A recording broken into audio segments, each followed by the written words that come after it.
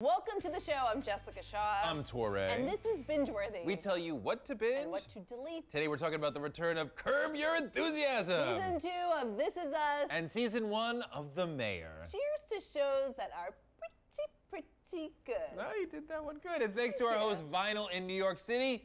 All right, Jess, let's talk TV. The massively successful family drama This Is Us has returned for a second season on NBC. The season premiere gave us a few more clues about how Jack dies, but this week mercifully leaves that mystery behind for some major mother-daughter drama. Wow. New episodes air Tuesdays at 9. I know you guys didn't have a perfect marriage. You just lost a child, and you both just wanted me. Right away, just like that. It's complicated. It's something people say when they don't want to tell the truth. I know this is kind of blasphemy to say. I didn't like the season premiere. What? I just thought it was just too much of it. It was like, what are you, lost at this point? They're like dropping clues. Someone's in a cast. There's a hatch. There's a dog. I was like, I don't care. I know he's dead. That's enough for me. I don't need the entire show to be about parsing clues about his death. To me, episode 2 is what makes the show great. You get to see these characters that I've come to love over the last season, and I want to see Kate, and I want to see the battle that she has with her mother and her boyfriend. I just thought it was so good. Like, this was the week I cried. Last week, I was dead inside. The depth of emotion and the seriousness of emotion within this piece is just always so extraordinary. I mean, so many shows don't seem like real life, and this one gets much closer to real life and the real complexity of emotion that we all go through and how a moment can easily turn from laughter to melancholy to sadness and back or whatever. Just the little things that Mandy Moore says to her, like, oh yeah, I used to sing. Just the little, just undercutty things that moms do and they don't mean anything, but they're cutting into your soul and they may not realize it, or maybe they do, but it's. I realize every single one. That you do, or it gets done to you? That I do, yeah. I'm just like a quarter in the therapy bin. For them, yes. for their therapy. Absolutely. For your poor girls. Yes. I'm singing in the shower and sounding better than you. No!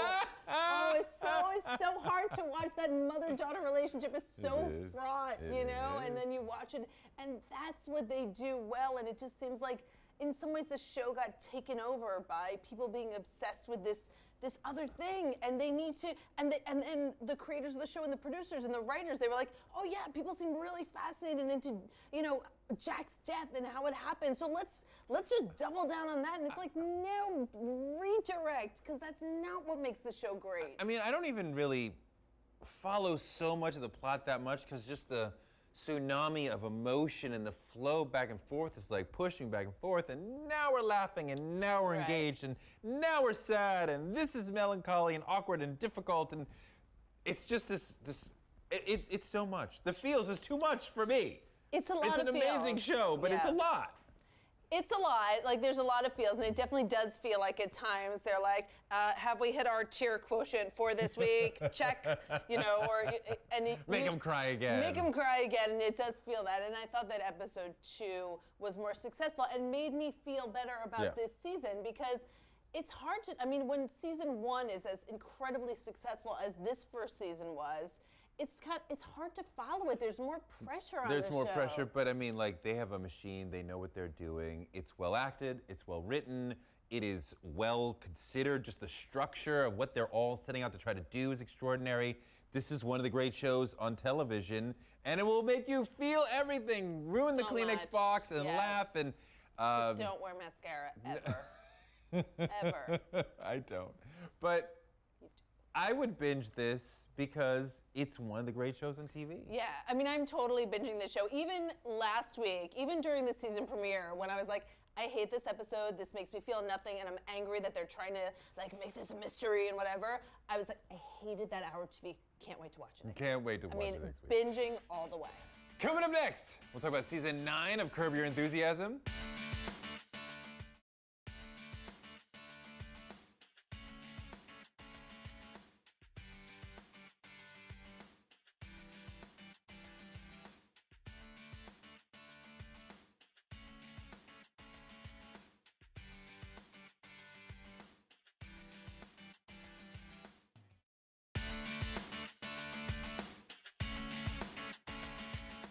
Welcome back, I'm Touré. I'm Jessica Shaw. And this is BingeWorthy. We tell you what to binge. And what to not delete. Like Curb Your Enthusiasm, one of the great sitcoms of television, is back. The 9th season of Larry David's game-changing improvised comedy airs Sundays at 10 on HBO. Enigma.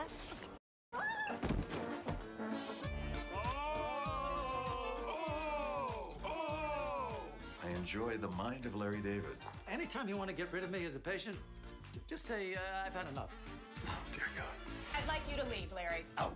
I want you to go out of my house. Thank you for leaving!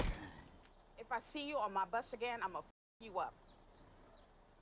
I was watching this episode and I thought, man, this is great, but it's the same thing we've seen before.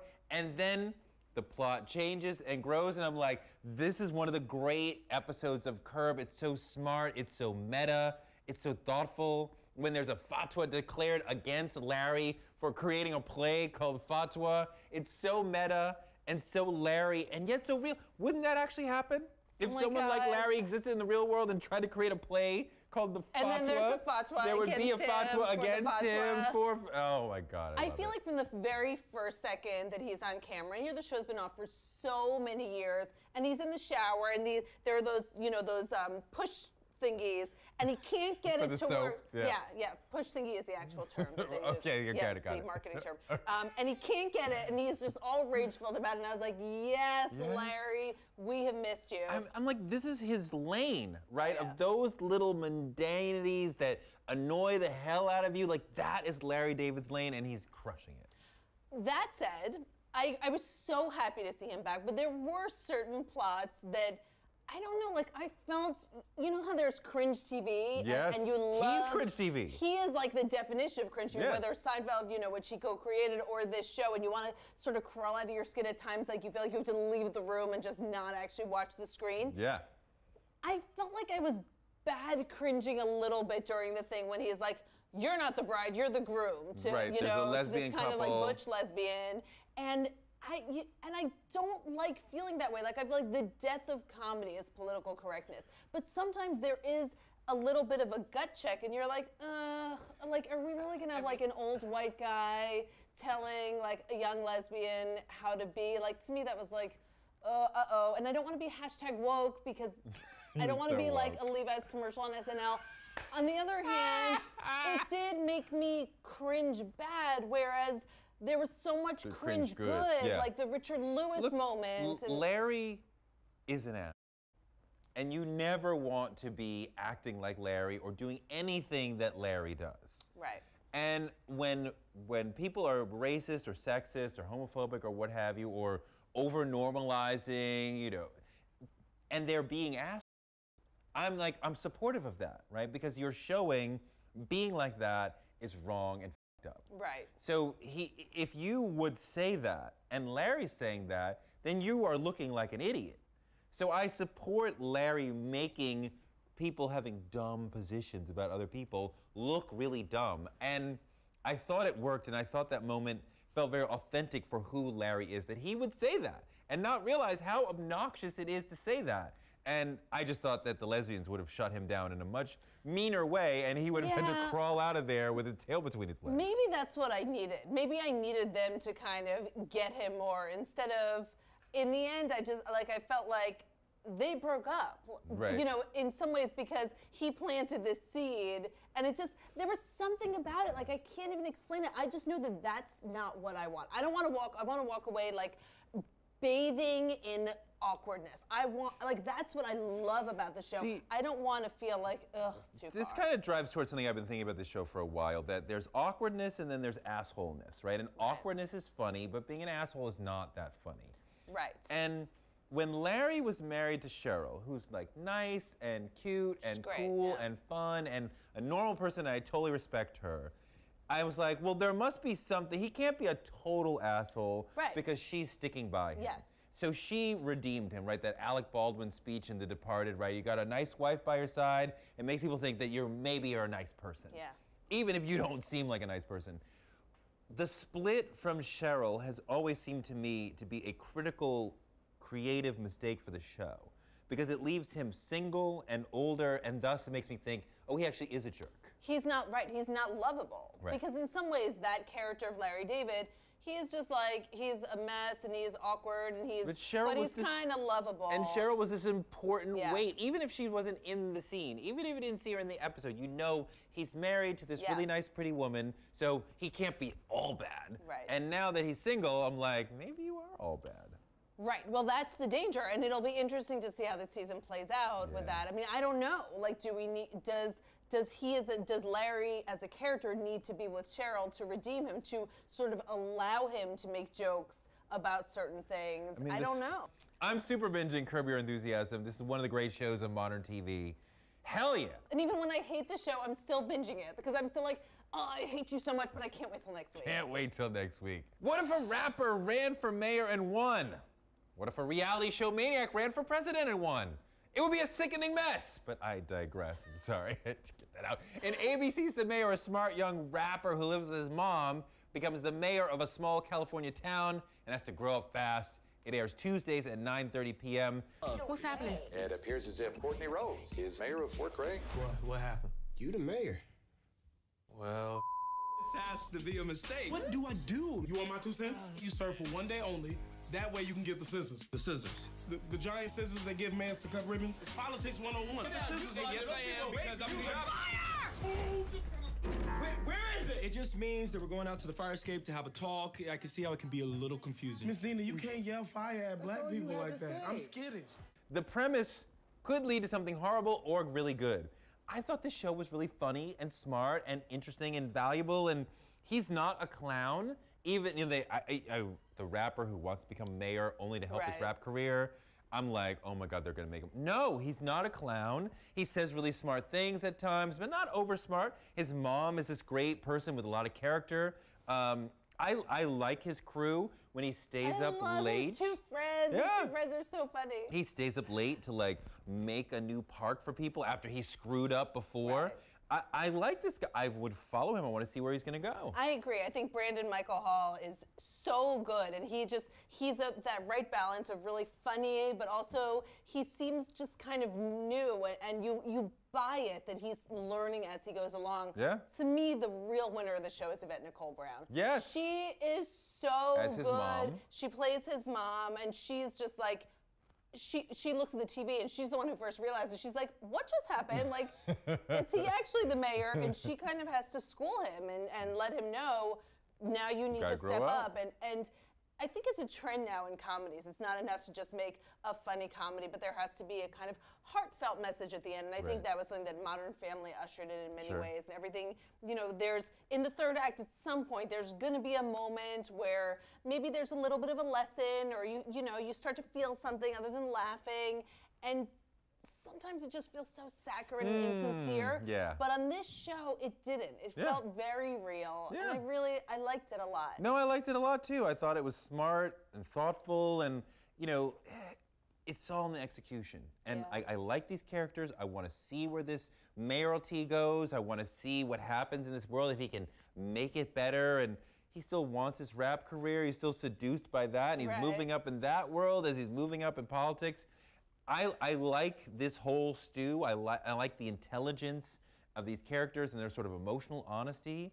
I will follow them. I want to see where this goes. I'm definitely binging The Mayor. I am too. It's hard to know how much once he's in office, and how is it going to be like, case of the week, that it's sort of like, oh, he messes that up. He wants to be rapping, but he's going to go and lead the city, and it almost feels a little bit too early to tell, especially with a comedy. Right. Like, I feel like so many comedies don't get great until halfway through their first season. Right. But I'm definitely, I'm season passing, I'm invested, I'm gonna give it a try. Like, I feel invested in these characters, which at least is a start. Hell yeah. Coming up, we'll look at the new sitcom 9JKM. And we'll decide who gave the performance of the week.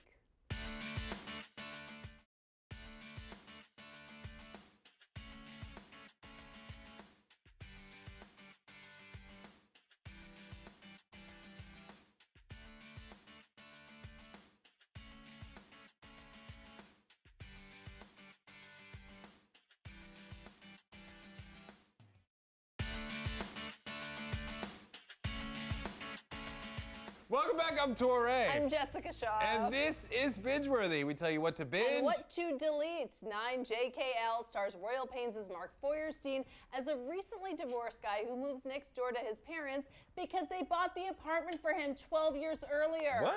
They were just waiting. His parents are played by Linda Lavin and Elliot Gould, a.k.a. my life role models. 9JKL airs Mondays at 8:30 on CBS. There he is. Welcome back, Josh. Hey, Nick, what's going on? And you now live in the same building as a real live TV star. Got any movies coming out? No, my plan is to get back in the theater. You know, that's kind of why I moved back to New York. Oh, I heard it's because you lost all your money in the divorce and you're staying with your parents for free. Look at this baby. I just want to eat him and squeeze him and chew on his squishy little tushy. What are you guys doing? Pretend we're not here. We just want to watch. I sort of love this show. I mean, what? I did. Are you kidding me? I understood that show. I was like, Oh you my were God. my parents. It was a little bit, it felt like it was kind of made for a very limited audience. I don't know that it has a National broad appeal. or appeal outside of the Upper East Side of Manhattan. Right, it felt a little bit like, you know, we're just gonna air this show on the Upper East Side at 8:30 p.m., but it's gonna kill there because Even in everyone is Soho, loving it's it. so aggressive. No. What is that show? I think Mark is really funny. I think he's a very funny actor. about? I thought some of the physical comedy he has to do with here, he's like, his parents live next door. They're all in his business every 2 seconds, and he's got to sneak past. There's a montage in the first whole episode. montage of literally crawling, sliding, like, oh my God. Oh, I thought it was so funny, and I thought he was really good of just trying to get in, and then of course he finds out later that the doorman's like tipping off his mom about when he's coming up. This doorman who's weirdly overfamiliar. This is a mess. This is a mess. I hate this show. And I hate once again, the CBS intergenerational comedy where one generation is annoying the heck out of the other generation. Right. The older parents are all in his face. He's a divorcee, trying to get his life back together, and every minute his mom's in his face, and his mom's in his face. I don't need this. This is not interesting. I was like, I get you. I see you, Jewish mother. Like, I'm not saying she's not realistic, but why would I want to be in that world? And like, I am that world. His biggest challenge in life is that his mother is all in his. Like, really? Well, I have to say about the parents too. I think Mark is really funny, but to me, this show only works if the parents are perfectly cast. Elliot Gould's great. I mean, I learned a little too much about his like man parts in the script and everything. Linda Lavin is next level. I thought she was so funny as his mom. I loved her. I loved their dynamic. I thought they had such good chemistry. It reminded me a little bit of Raymond, of Everybody Loves Raymond, with that, you know, he's got the brother, and the brother's like, pay attention to me. You know how like ESPN has all these like grandmas who are saying like, why do I have to pay for that channel? Am I capable? I never watch it. Well, people younger than grandmas should say that about CBS. Why do we have to pay for this channel for old people? All the shows, especially sitcoms, are for old people. Young Sheldon is for old people. You know that. I love that show. I mean, like this, this show could have been made 20 years ago. Its prime concern is the overbearing mother and her relationship with her divorcee son. And I have no interest in any of this. I have no interest in this universe. I don't like these people.